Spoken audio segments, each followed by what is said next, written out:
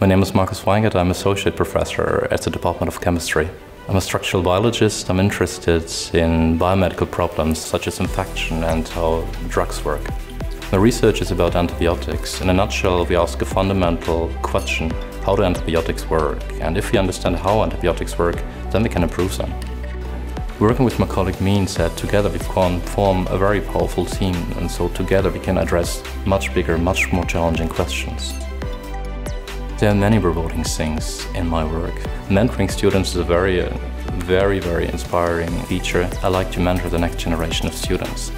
And it's also very inspiring to work here at the faculty with world-class equipment that enables us to address big questions. And it's obviously also very rewarding to see that our discoveries get into the nice literature.